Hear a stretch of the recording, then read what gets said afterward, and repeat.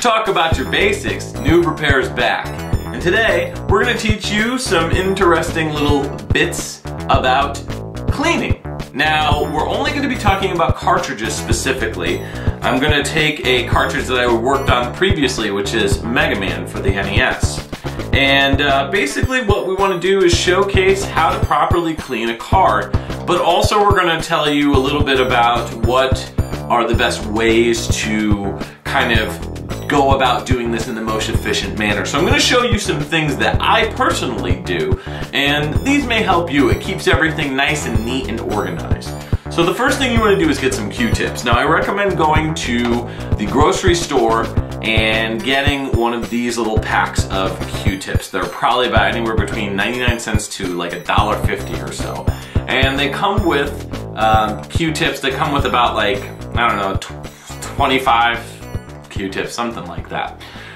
Now, this is mainly just for storage, safe storage. So that way you're not keeping an entire giant box of Q-tips in your home, which is kind of, you know, I mean, you can keep that upstairs, and then what I do is when I run out of these, I go upstairs and I refill it with the ones that I keep in the bathroom for the Q-tips. So that's what I recommend doing for this. So you're going to need Q-tips. You're also going to need some of this. Now this is 91% isopropyl alcohol. This is your bread and butter right here for cleaning carts. Now everybody back in the day used to blow in carts, but this is really how you should be cleaning them. Now you want to disregard the fact that it says do not clean with benzene, thinner, alcohol, or other such solvents. One of the reasons why they may tell you that is if you use completely like 100% proof, it is pretty strong stuff, and they probably just didn't want kids, you know, using that. So, but that is the best way to honestly clean these carts. In fact, when Nintendo and a bunch of third parties started coming out with these cleaning kit solutions for not only the systems but also the games, that's pretty much what the stuff was isopropyl alcohol. Now, there's different kinds of isopropyl alcohol that you can buy.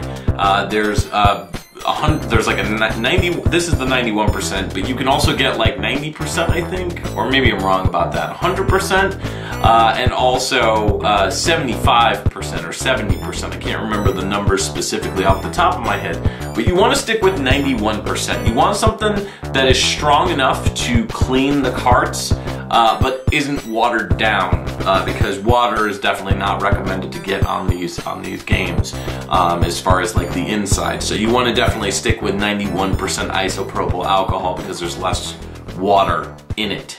So that's what you want to do. You also want to get a little squirt bottle. I recommend something like this. My favorite color is green, so I decided to get one that was green. I picked this up at IKEA. It was probably about, I don't know, maybe $3, $5, something like that. It was really, really cheap. But what you want to do is take your squirt bottle, you take one of your Q-tips. We're going to go ahead and clean Mega Man. So what you want to do, this is how I do it, just so you're not like spraying everywhere, is you take the squirt bottle and you put it to the tip like this. Alright, then what you want to do is gently squeeze the trigger and rotate the Q-tip a little bit as you're squeezing the trigger. You don't want to get too much. Alright, then what I recommend doing is just kind of wagging it in the air a little bit just to kind of get it to rub off, and then you take the cart and you just go on the inside on the top, go on the sides, go on the bottom,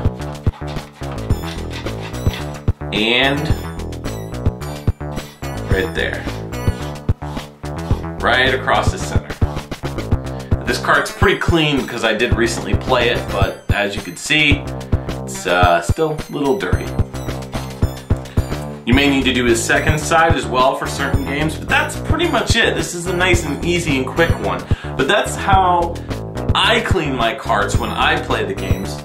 You also may want to give it a little shake. And as you can see, based on the previous episode for Noob Repair, we have no shake on this one. So that's pretty much it. This is going to be the easiest way for you to keep things nice and neat and organized. I have a little box downstairs that I keep all my stuff in, and it's a very tiny, like little, almost like jewelry box sort of thing. And that's what I keep this in, and also my memory cards as well, and batteries and things like that. I do recommend taking batteries out of whatever you're done using, because if you leave them in, they are still technically, you know, you could leave the controller on, or it could be used. So like, for example, GameCube, Wavebird remotes, your Super Scope 6, or anything like that that uses battery power. Definitely take the batteries out and leave them aside, because it will cause problems as far as the draining of the batteries go. It does, or it could potentially use battery life when you're not intending it to. But that's going to do it for us today, folks. Thank you so much for watching Noob Repair for this special, nice and easy cleaning special.